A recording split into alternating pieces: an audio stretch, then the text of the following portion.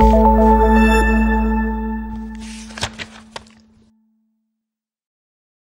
amen. Wow, you sound great today, and it's so good to see you.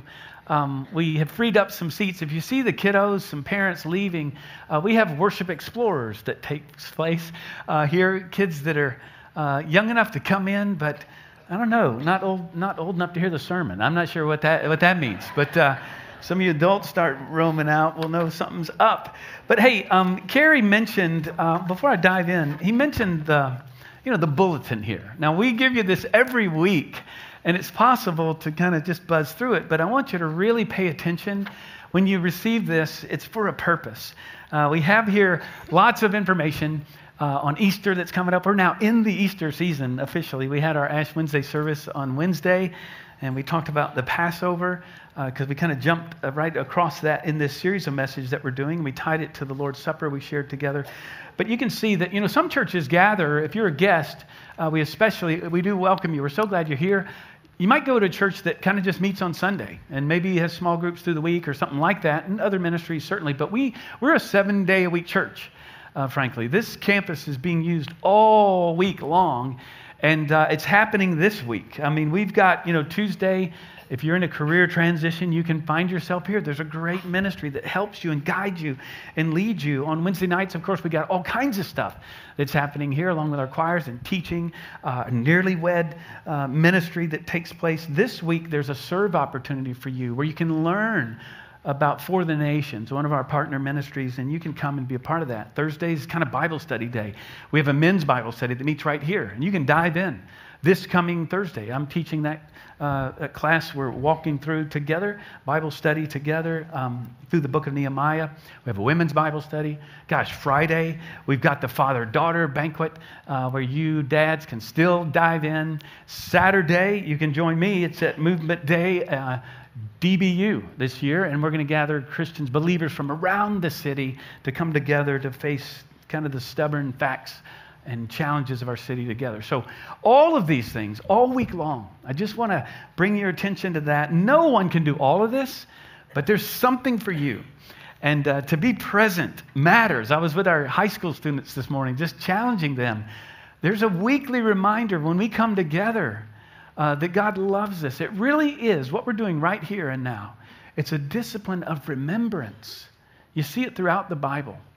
It's what the Passover is. It's what the Lord's Supper is. It's why we gather on Sunday. You were reminded through song how much God loves you. We're reminded, oh, that's right, I'm a light. I'm to be a salt and light in my place, my context where God has placed me. So let me just encourage you in these days as we move towards Easter. It's going to be a beautiful time. We end this series next week.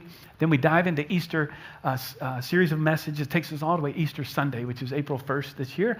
In the midst of that, you saw it. We've got the pulpit swap on the 18th. Lots that's happening. So, all right. So that's for you. Don't just toss it. Take it, read it, and know what's happening. Okay? Hey, last night, Stacy and I watched a basketball game. Anybody watch a basketball game last night? Anybody? I mean, there's several games on, but we were watching this game. We had guests in our home, and so we recorded the game, and we thought, well, I was thinking, well, if our team loses, I'm not watching that. It's a waste of time. I ain't gonna watch that. If they win, let's watch this. Got to buzz through, maybe go second half, get on it, and sure enough, I knew the score. Stacy did as well before the game, before we watched the game. So we're watching the game. You ever done this before? Like the score, but you're watching the game? And what happens is, and we even talked about this, it was like, like the other team, like this huge dunk or something, block a shot off into the stands or who knows what. And, the opposing, crowd is like, yeah, and we're like, meh, whatever. Whatever. Oh no, one of our guys hurt. He's down. Oh my gosh, what's going to happen? Well, we're going to win, or 5 seconds left. He missed both foul shots. No, it doesn't matter. We're going to win. No big deal, right? Changes everything. Expectations toward the end of the game changed everything about it. When you're watching a game normally, and it's best to watch it live, but when you're watching a game, right, if you're into it, you're like, it's like up and down. Some people can't watch, and like sometimes you just, I can't even watch this anymore. I'm out. Too much for me. My heart's beating too fast. Some of you are like that, a little too crazy about your sports team, probably. Determine your worth on how well teenagers play a game. Not a healthy thing to do, but it changes everything. Heart rate's low. Like, we got this. We're winning. We're going to win. This is really, and all of this to say that expectations really determine everything. And today we're going to talk about unmet expectations. Now, I mentioned one of the ministries we have on Wednesday night is an incredible nearly wed program or ministry. And we have a great newlywed as well ministry as you enter into marriage. And what we talk about with our young couples in one of our inventories we take together is what's called idealistic distortion. You tracking with me there? Idealistic distortion. It's a distortion of expectations entering into marriage. A lot of people think your first few years of marriage, the challenge is, how you deal with money, or maybe it's infidelity, maybe it's, arguing all the time. And people think that marriages end as a result of those things. I could argue that marriages, the greatest challenge is unmet expectation. It's not just a marriage thing, it's a life thing. This week, you were heading off to work, perhaps. You hit some traffic that you didn't anticipate. Oh my gosh, unmet expectations. Maybe you're in a relationship and someone has really disappointed you. Maybe you've hoped that work would fulfill some need in you and it's just not there. Maybe you're expecting too much of certain things or people in your life. Maybe it's an illness or a disappointment. We all face unmet expectations. It's a part of life, right? You have expectations coming in here today. You're hopeful. Even now you're thinking, Jeff, I'm not even tracking with you. I was hoping you'd tell me something about how to manage my money or something. I was hoping you'd tell me how to overcome something else. We all have expectations, and if you don't learn how to manage, even prevail in the midst of unmet expectations, it'll lead to a life of frustration. And today we're going to see how God uses our unmet expectations for His purpose. In fact, He's going to help us see that He provides for us in different ways, and that should lead us to a life of obedience. So I want you to turn to Exodus chapter 16. We're going to talk about expectations, frustrations that come often, God's deliverance, and then our obedience. All right, Exodus 16. Now, this is kind of a famous story that you may know. This is where God provides manna for the people in the wilderness. Now, but let me place this back into context. At the end of Exodus chapter 15, it picks up where we left off last week. If you were here with us, we ended by singing the Song of Moses, the first song in the Bible.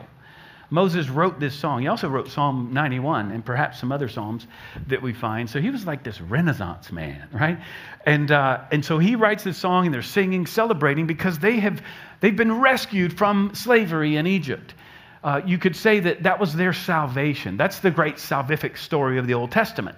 And they're rescued from bondage, and now they find themselves heading to the promised land, but not yet there.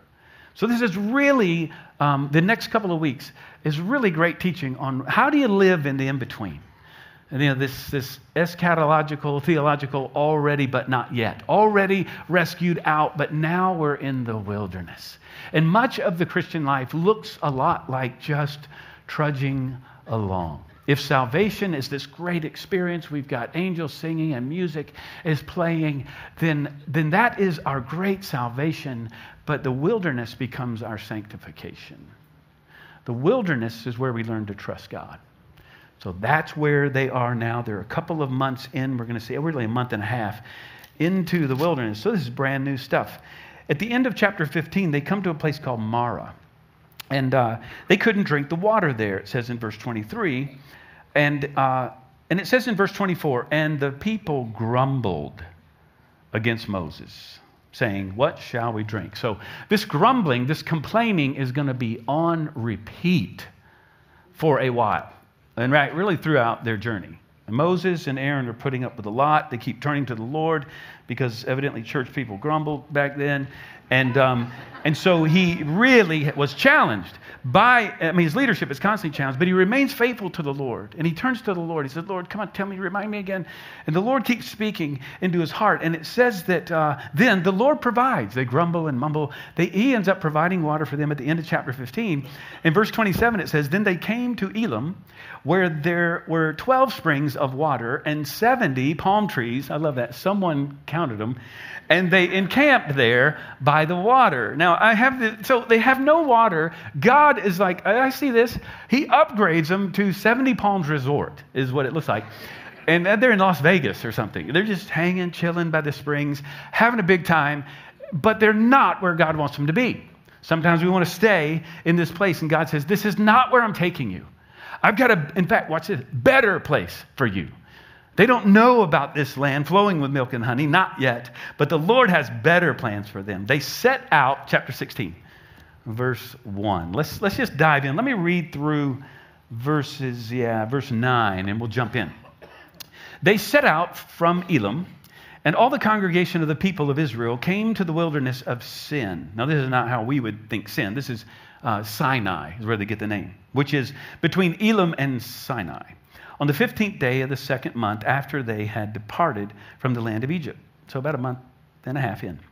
And the whole congregation of the people of Israel grumbled, here it is again, against Moses and Aaron in the wilderness. So look at this. This is not just the early adopters or the laggards, I should say. This is everybody. The innovators, the laggards, the I ain't coming, the I just grumble because that's how I live. These are all the people are grumbling against him. So, he can't win for losing, and it's just begun. And the people of Israel said to them, would that we had died by the hand of the Lord in the land of Egypt, when we sat by the meat pots and ate bread to the full. For you have brought us out into the wilderness to kill this whole assembly with hunger. So it's almost as if, they're saying, you intentionally brought us out here to kill us. We're going to die out here. Then the Lord said to Moses, behold, I am about to rain bread from heaven for you, and the people shall go out and gather a day's portion every day, that I may test them. Now look at what God, watch this. He's going to give them, he does this over and over again, very specific instruction. Moses, here's exactly what's going to happen. Watch this, and you're going to do this, and then they're going to do this. I'm going to provide this, and then this. This is what's going to, he's starting to catch this, right? After the Red Sea, after the plagues, he's starting to see God is true to his word. And so God says, here's how you're going to do this. You're going to go out every day. But on the sixth, and he says, watch, look at this, to test them. I want them to learn how to obey me. That's what this is about. And so he gives very specific instruction, whether they will walk in my law or not. On the sixth day, when they prepare what they bring in, it will be twice as much as they gather daily. Now, he hasn't explained what that's all about yet, but you may know already. So Moses and Aaron said to all the people of Israel, at evening you shall know that that it was the Lord who brought you out of the land of Egypt. Look at that. It's kind of a remembrance, this discipline of remembrance. You're going to remember God's the one who provides for you, and he brought you out of Egypt. And in the morning you shall see the glory of the Lord. You're going to see him, his love, his character, his holiness, his providence over you, his provision, because he has heard your grumbling against the Lord. Now, it sounds like there that he's saying, you were whining, and so he gave up, and now he's going to... Now, kids, don't follow this pattern. This is not the pattern. It's not really saying that. He knows what your needs are. He hears what's going on, and he's going to provide for you. And then it says, Moses goes on, and he says, for what are we? Kind of saying, who are we that you grumble against us? And Moses said, when the Lord gives you in the evening meat to eat, and in the morning bread to the full, because the Lord has heard your grumbling, that you grumble against him. What are we? He's saying, Moses and Aaron, your grumbling is not against us, but against the Lord. Okay, I want you to see a few things here, and I have really at the beginning here of this message, kind of a sermon within a sermon, right? So bonus. It is bonus day. It is, biggie size sermon. You get a sermon within a sermon, because I want to camp on part of this first point here. And let's talk about when God provides. First thing I want you to see is unmet expectations lead to frustration. Now you might say, well, logically that's going to happen. Well, that's what happens here, and it's kind of on repeat. Now, if you have a 2-year-old at home, you know what we're talking about, the grumbling, whining, complaining. If you have a junior high student who's like a 2-year-old, you know what I'm talking about. If you have an adult, if you have a spouse who's like a junior high, who whines like a 2-year-old, you know what I'm talking about, right? So there's going to be some challenging moments here in the message, because all of us at varying degrees, we meet these unmet expectations with frustration. And I want to talk about this. Let's talk about our frustration, how it leads to complaining, all right? Let's just talk about this a minute, because let me just ask you, honestly, are you a complainer? Are you a whiner? Now, none of us want to admit that, but I think all of us are in varying degrees. If you want to know, ask someone real close to you. Do I complain? A lot. You don't have to do it now, but do I? Some of you are, is that me? I think that's me. All of us complain, but think about your own life. What are you complaining about these days? What are you whining about? I saw a post that was an article someone wrote, and it was entitled "Why You Hate Your Pastor," and I was like, "Oh man, I got to read this. I don't want people to hate me. I got to read this." And the bottom line was, the writer was saying, because he doesn't or she doesn't do or say what you want him to. They don't have the passion for your ministry that you do. They don't, whatever. It's these unmet kind of expectations that can lead to frustration. And what we're going to see here is that complaining distorts the past. You see that in verse 3? They're thinking now, it was pretty awesome being slaves, actually. We really enjoy. Are you kidding me? You were slaves. You were being beaten and working all day long. But they were saying, well, at least we had food to eat. But see, when you complain, it leads to this distortion of the past. There's a fascinating book by Lovell Levin, and it's called The Fractured Republic. It is kind of re-looking at what he calls the social construct of America and how we can move forward in this age of individualism. And he says this: the great political divide in our country today is because of this passion and focus on nostalgia, and it's killing us. That's the premise of kind of the book, and he goes a lot further than that. But he says this. He says everybody on the left is longing for the good old days of the 60s, right? Back when it was all, JFK and Camelot, all was right in the world. The conservatives, all on the right, just want to go back to the Reagan days. I mean, it was just like 81, we'd be fine. In fact, think about it. President Trump won the election on a platform that said what? It's still, make America great again. A call back to another time, back to the past. Levin's premise is, nostalgia will kill us in the present if all we do is try to repeat something that's happened in the past, because we're in a new context and a new day. So it kind of strangles us. It stops us from really thinking about the present. Anything new becomes suspect.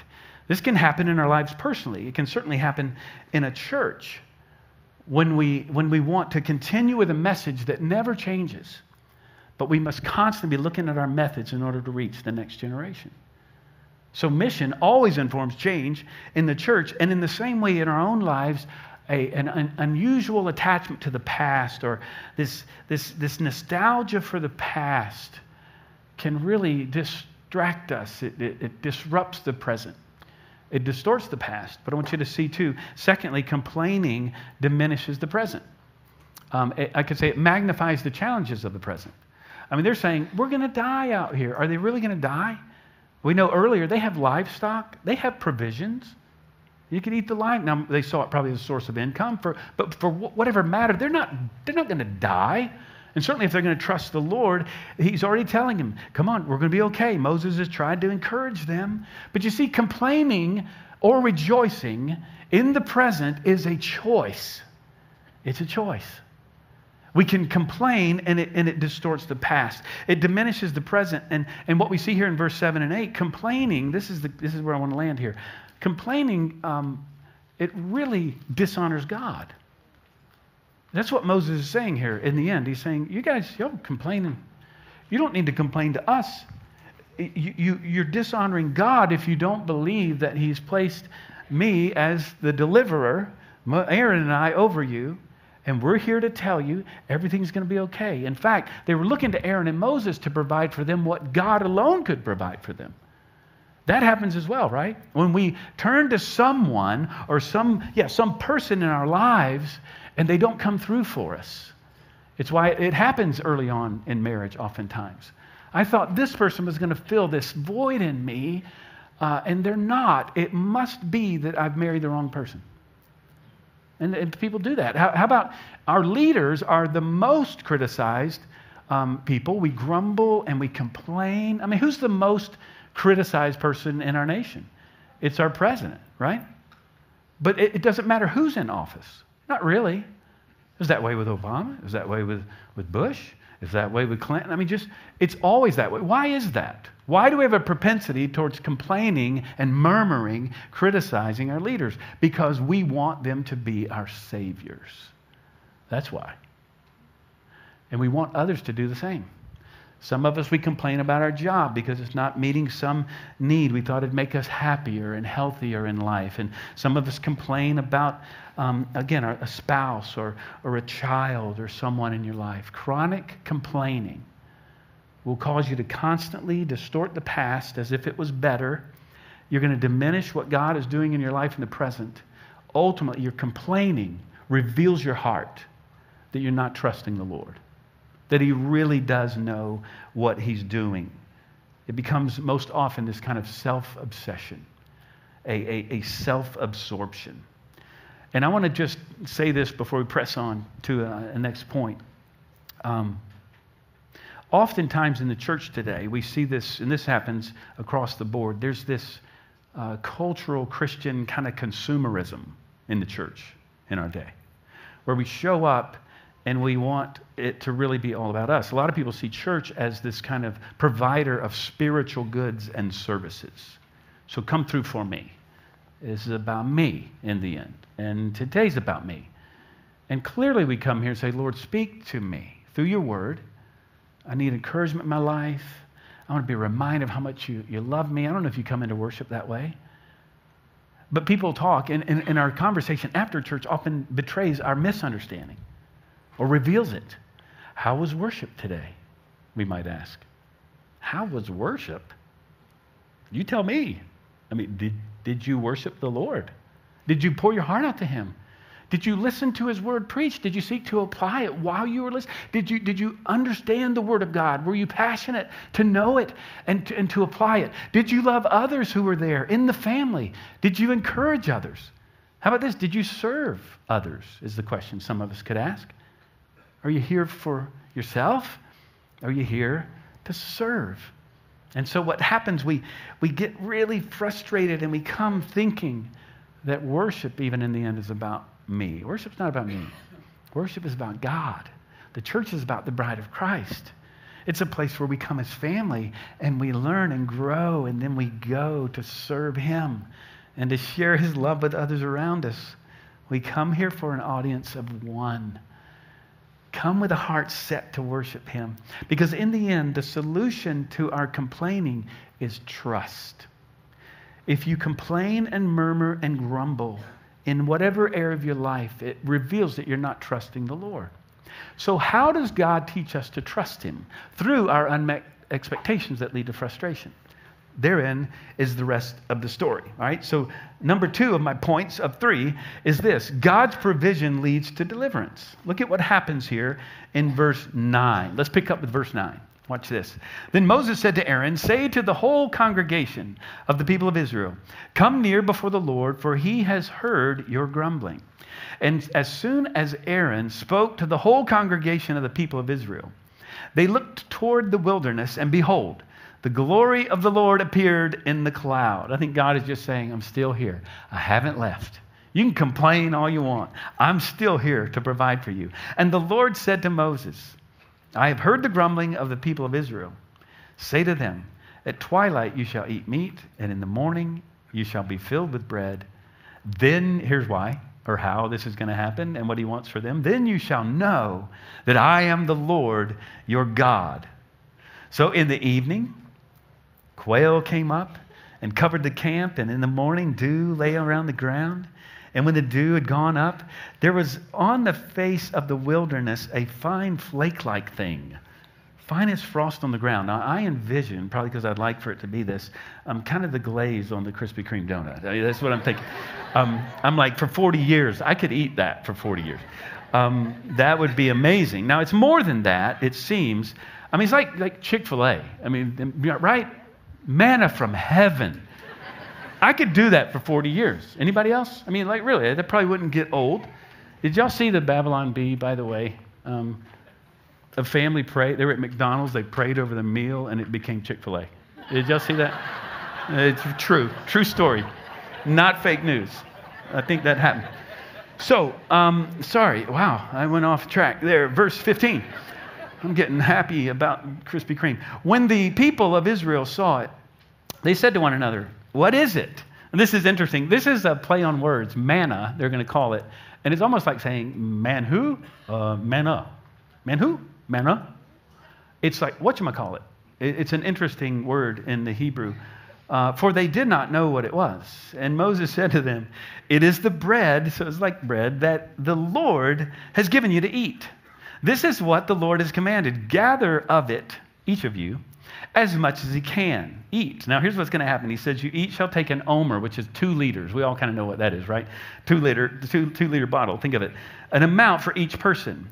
And so they did so. Some gathered less, some more. But they all had exactly what they needed. And when they had all gathered it, there was none left. It was just this perfect amount, all right? Each of them gathered as much as he could eat. Now, I want you to see that on the one hand, then, our unmet expectations lead to frustration. But then we see God's provision leads to deliverance over 2 things. Watch. He delivers us from our expectations. And here's what I mean. God provides for them, but not in the way they anticipated. When we complain, again, we're simply revealing we're not trusting that God is going to come through for us.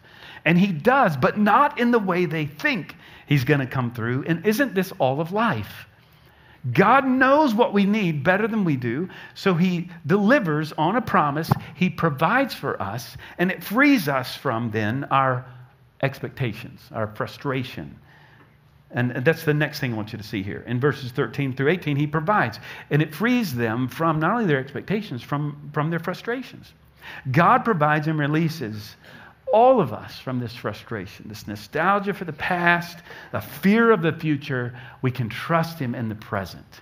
Don't you need to do more of that in your day? God provides for us in the present. I love that. He's always the great I am. He's always present tense. He's always right here for you today.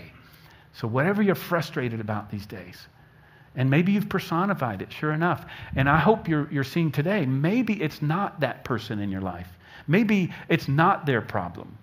Perhaps God is saying, you know what? You need to calm down. You need to trust me. And you need to rest and be content. I am sovereign over your life. I'm at work in your life. And so the unmet expectations lead to this frustration. God's provision leads to a deliverance. And then thirdly, God's deliverance should lead to obedience. Now watch what happens. And it does, in fact, in the end, but watch what happens. And Moses said to them, "Let no one leave any of it over till the morning." He's saying, let's follow God precisely, exactly what he has said. But they did not listen to Moses. Some left part of it till the morning, and it bred worms, yikes, and stank. And Moses was angry with them because they did not do what the Lord said. Verse 21. Morning by morning they gathered it, each as much as he could eat. But when the sun grew hot, it melted. This is a really strange kind of food going on here. It's bread from heaven. Verse 22. On the 6th day, they gathered twice as much bread, 2 omers each. And when all the leaders of the congregation came and told Moses, he said to them, "This is what the Lord has commanded. Tomorrow is a day of solemn rest." Now look at this. A holy Sabbath. This is before, by the way, Exodus 20, where we see the commandment to follow, keep the Sabbath. Bake what you will. So you could bake this. You could boil it. Boil what you will. And all that is left over lay aside to be kept till the morning. So on that sixth day, they were to collect twice as much so that they would not have to go out on the Sabbath day, because they would have food left over if they followed his instruction. So they laid it aside till the morning as Moses commanded them, and it did not stink, and there were no worms in it, so it could be preserved for the next day. Moses said, "Eat it today, for today is the Sabbath of the Lord. Today you will find it in the field. 6 days you gather, seventh, which is the Sabbath, there will be none." On the seventh day, some of the people went out to gather, but they found none. And the Lord said to Moses, see, he's mad again. Why are y'all going out here? You were told not to go out here. And they're going out to look for more. And so he's angry again. See, the Lord has given you the Sabbath. He's saying you are to rest. And of course, we know the Lord rested on the seventh day of creation. He's telling us to do the same. To trust him is what this is all about. And then the house of the Lord, they called this stuff manna. And it was, then it goes on to describe it. It was like a coriander seed, white, and taste of it was like wafers made with honey. Sounds pretty good.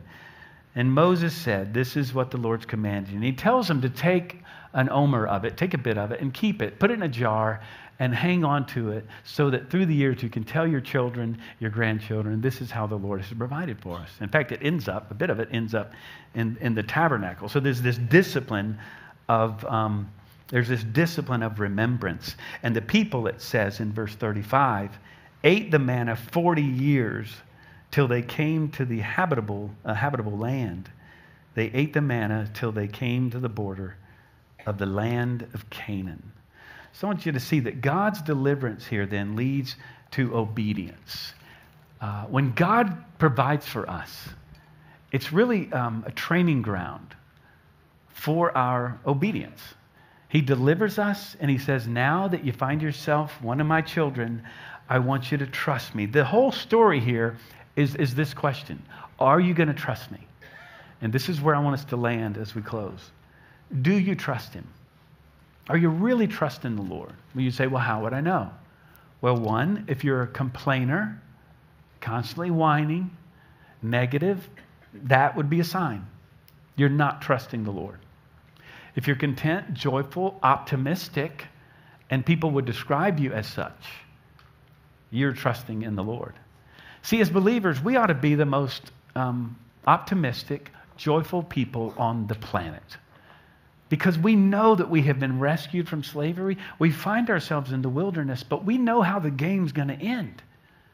We know we're heading to the promised land. We know that God has got this. And friend, listen, you need to be reminded today, he has you in the palm of his hand. He has not left you. And so the question is, how do you know if you're trusting him? Well, trust looks a lot like obedience. That's what it is. Are you obeying his word? Well, you need to know his word. So it's why we come every Sunday to gather in our connect groups. Why we have Bible studies through the week, and why you're here today to hear from the word of God. Obedience marks the person who is trusting in the Lord. In fact, trust is obedience. I'd say this too, though, and we see it in this passage. Trust looks a lot like rest. Trust looks like Sabbath rest. Would that describe your life? Deep, soulful rest. You know, it's been said Jesus was often busy, but he was never in a hurry. Deep, soulful rest marks the person who trusts in the Lord. God's provision is an unexpected rescue of his people. Think about it. How many people expected God to show up, incarnate in the flesh? How many people expected God to come to us in the form of a baby?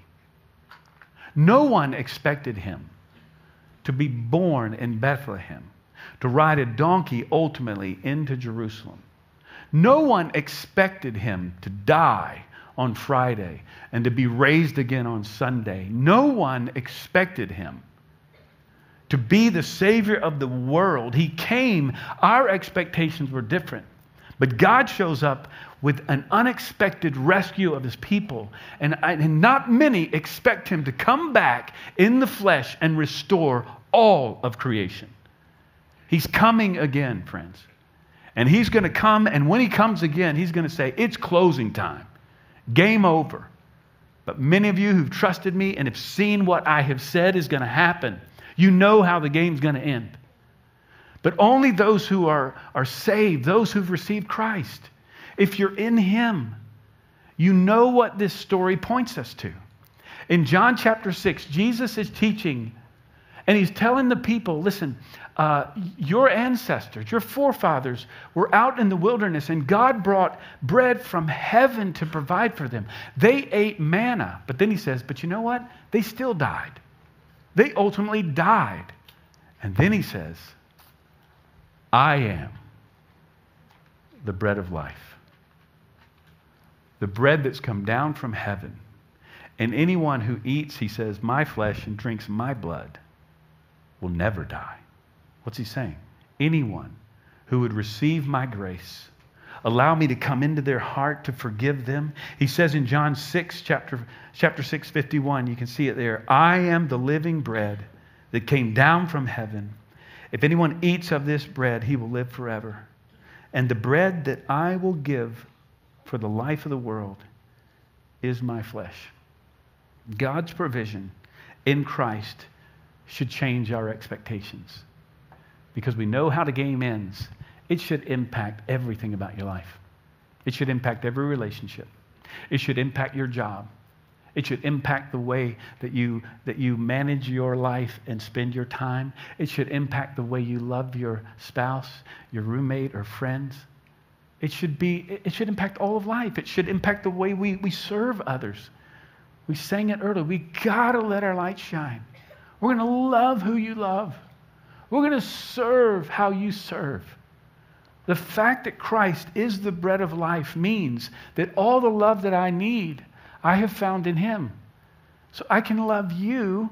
You can love the most difficult person in your life this week because all the love you need, you have found in him. All the bread you need, you have from him. You don't need more. You can be content. Watch this.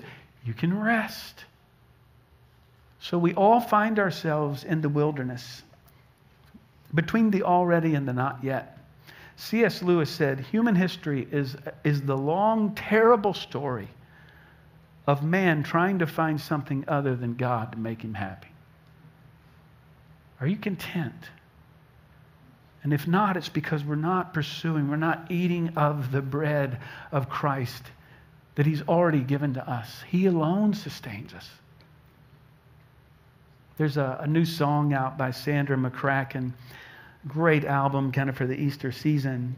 And she writes this, if it's not okay, it is not the end. And this is not okay. So I know this is not the end. Friends, if you're struggling in the wilderness today, I would say join the club. But trust the Lord. And obey him. And I want to ask, what does that look like for you today? Jesus is the bread of life. He's the only food that will sustain you, the only one who will fulfill the longings of your heart. But you've got to turn to him. You've got to obey him. And he says, receive my grace. Live in my love. And I want us to pray together as we close our time. And I just want to guide a moment of prayer. This is the most important time of the message here as we land. This is God has spoken into your heart today through his word. Are you trusting him? I asked earlier, are you a complainer? Do you whine way too much? Just confess that to the Lord. And maybe it'd be good to confess it to someone else. Maybe ask the question of someone else. To be honest and look hard at your life, because complaining reveals our hearts. It's a matter of trust or lack thereof. And friend, if you're here today and you've never received Christ, with your head bowed and eyes closed right now, you've not found yourself set free from the stuff of this world. There's a moment in time when you receive Christ as your Savior. He is your salvation. He is the bread of life. He is the way, the truth, and the life. If you've never asked him into your heart, you can do so now. You can settle that right now. Say, Lord, come into my life. I confess my sin before you. I give you my life. You are the only one who can satisfy. He alone has gone to the cross for you. He alone has taken upon himself your sin so that you might be set free from slavery and death. Lord Jesus, we give you our lives. And we thank you for the grace that's come to us. And though we find ourselves in the wilderness, thank you for teaching us today that our current circumstances, they don't determine where we're heading. They only determine where we start. May we start with you, our Savior and our Lord, in whose name we pray. Amen. Thank you for taking time to watch this sermon. If you would like more information about our church or following Jesus, please go to our website, pcbc.org, or contact our church offices. We hope to see you next week at church.